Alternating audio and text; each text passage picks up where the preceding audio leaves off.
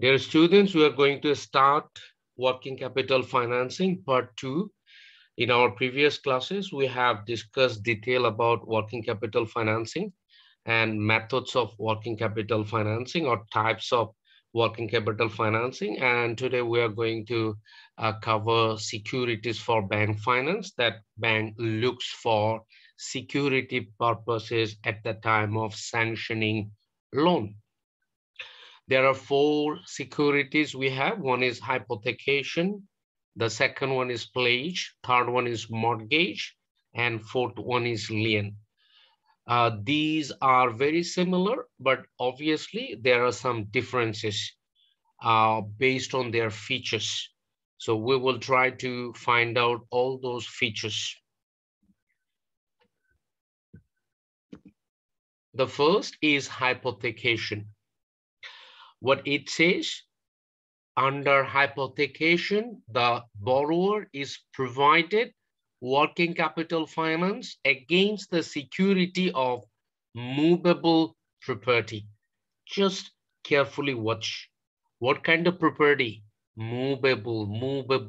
The properties that can be moved, like stock, like debtors. So the first feature is here, the security of movable property, not other kinds of property. The second one, yes, some of you are right, who have already discussed, the borrower does not transfer the property to the bank physically. So Raihan is right. The borrower does not transfer the property to the bank physically. So property holds by the borrower. ঋণ গ্রহীতা তার নিজের আয়ত্তে property রাখে, যে property সে নিরাপত্তা জামানত হিসেবে উল্লেখ করেছে তার চুক্তিপত্রে। ব্যাংকের সাথে ঋণ গ্রহণ যে চুক্তি হয়েছে সেখানে সে নিরাপত্তা জামানত হিসেবে যে সকল স্টক বা ডেটর্সের কথা মেনশন করেছে সেগুলো নিজের কাছে থাকবে। Third one is a charge against property where neither ownership nor the possession is passed on to the creditor. And it's the explanation of the second one. And the fourth, banks generally grant credit against hypothecation only to first-class customers with high integrity. You have to remember that because you see that it's based on movable property, so you can move. The second one is the borrower holds the property within his or her control. So that is also a risk for the financial institutions. And third one is the creditor. You say that creditor means the bank, the pawnadar, যারা ঋণ দিয়েছে. The hypothecation is a charge against property where neither ownership nor the possession is passed on to the creditor. So a creditor is not holding those. Creditor is not getting these. So that is another feature. And obviously, that case is only first-class customers with high integrity, who have a very good credit history, who have, Yes, sir. who have already prove themselves that they are really good client, they're really good borrower. So they will get this kind of finance using hypothecation. Now, the second one, then what is pledge? So just remember all the features of hypothecation. Now you will find the difference. Here under pledge, the borrower is required to physically transfer the possession of the property offered as security to the bank to obtain credit. So the difference is very clear. Under hypothecation, the borrower does not transfer the property to the bank physically. Under pledge, the borrower is required to physically transfer the possession of the property offered as security to the financial institutions. Examples you have stock, share certificates, insurance policy documents, and etc. Then the third one, mortgage. This is very common. Everybody understand what is mortgage.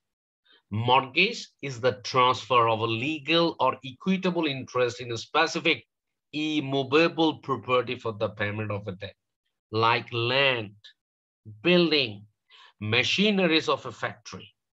So it's immovable property. You see that other cases we used movable property, and here we are using immovable property as security. The difference is very specific. Then what is lien? Is the right of the lender to retain property belonging to the borrower till he or she repays the credit. So the first one, hypothecation, then pledge, then mortgage, then lien.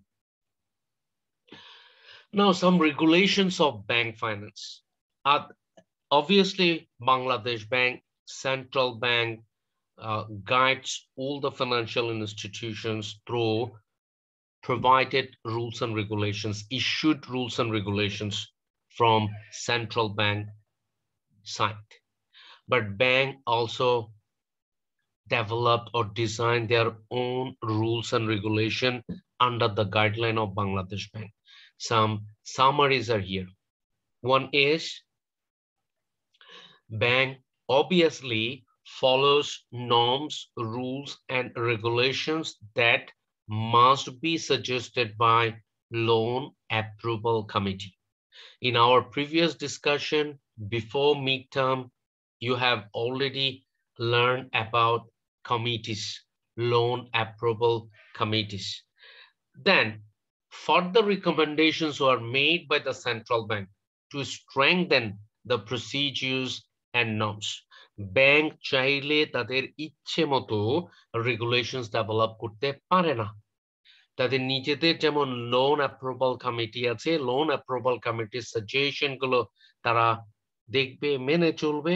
সাথে সাথে এটাও দেখতে হবে যে loan approval committee যে suggestion গুলো দিয়েছে সেগুলো কেন্দ্রীয় ব্যাংকের যে প্রসিডিউর এন্ড নর্মস আছে তার সাথে সামঞ্জস্যপূর্ণ কিনা। There are various regulatory issues, especially under following points you can consider. One is operating plan. The borrower should prepare operating plans. Operating plans, আমরা অনেক সময় বলি standard operating procedure, because companies are looking for working capital finance. So working capital is what? That the company needs, the person needs for their daily activities. That cases, the company must have a proper operating plans. So financial institutions like bank, they will look for operating plan of the company, operating plan of the enterprise before they decide to sanction working capital finance. That's why it's very important. So borrowers should prepare operating plans and on that basis indicate the amount of working capital finance requirement. So how much money the company needs per day, how much money they need for 30 days, how much money they need for 6 months. These kind of operational plan the company or the enterprise or the person should submit to the financial institutions. Second one is production-based financing. If any company or enterprise look for working capital for continuing their production, then the company or enterprise or the person must provide proper documentation regarding their production capacity and how many units they produce per day or in a month or quarterly or annually. And based on their production capacity, based on their production, the bank or financial institutions may go for financing. The borrower should maintain reasonable levels of inventory and receivables. That is a condition here because this is production financing. For continued production, a company or enterprise looks for finance from the bank, and bank also consider their production to finance. Third one is partial bank financing. Partial means bank should not finance the total requirement of the borrower. Here, bank evaluates all the documents of the applicant, of the company, of the enterprise, and then bank decide what portion they will finance. And that's why it's called partial bank finance. Reasonable level of current assets. What it is, why reasonable level of current asset? It's because the borrower, if you are the credit manager of a bank, and if you suggest credit facilities or working capital finance for any organization or enterprise, what is not really meet their demand properly, then you will find that they are getting the fund, but they are unable to use it properly because it's not meeting the demand of the company. Or if you finance excess, that is also a problem. But you have to consider their position of current assets and their positions of current liabilities. We have already learned about current ratio and quick ratio. It's because we know how to evaluate current assets. So reasonable level of current assets. What does it mean? The borrower should be allowed to maintain current assets, specifically debtors and inventories, only up to a reasonable level. So just think, if you have a high current asset, অনেক বেশি যদি চলতি সম্পদ থাকে যেগুলোকে ক্যাশে convert করা যায়, এগুলো আনইউজড থেকে যাচ্ছে, এটা একটা লস। আবার যদি কম থাকে তাহলে you can meet your current liabilities. So that's why, so when we are emphasizing on regulation, আমরা যখন বলছি কিছু রেগুলেশন মেনে চলতে হবে, একটা রেগুলেশন হচ্ছে the company, the enterprise must maintain reasonable level of current assets. But it means not that bank will be very robotic. Bank will be very static. Bank এমন কোনো প্রতিষ্ঠান না যারা একেবারে স্টিম রুলার চালিয়ে দিবে টাকা পয়সা আদায় করার জন্য, বরং bank also visualize the abnormal circumstances such as strikes, power cuts, or any other contingency. So you are going to be a credit manager. You have to remember that you have to consider all the realistic situation.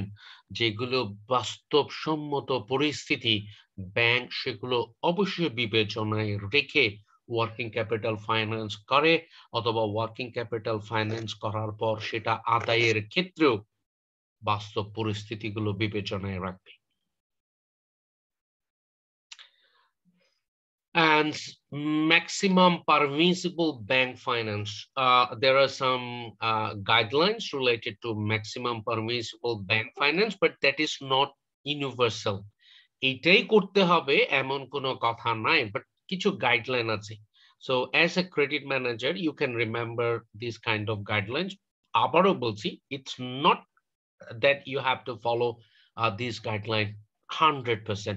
একটু এদিক ওদিক করা যায়, একটু এগ্রিমেন্টের সময় এদিক ওদিক করা যায়, একটু আলোচনা করে এদিক ওদিক করা যায়, অথবা মর্টগেজ যদি অনেক ভালো হয়, হাইপোথিকেশন যদি অনেক ভালো হয়, এই ক্ষেত্রে একটু এদিক ওদিক করা যায়। তারপর আমরা একটু দেখে রাখি। The first one, the borrower will contribute 25% of the working capital gap, and the remaining 75% will be financed from bank borrowings. So you say that if a company needs 1 crore working capital, 1 crore for meeting working capital gap, সেক্ষেত্রে 25% will be provided by the enterprise and 75% may be financed by the bank. এটা একটা guideline আছে। আর what's the working capital gap? The difference between current assets and current liabilities. The difference between current assets and current liabilities is known as working capital gap.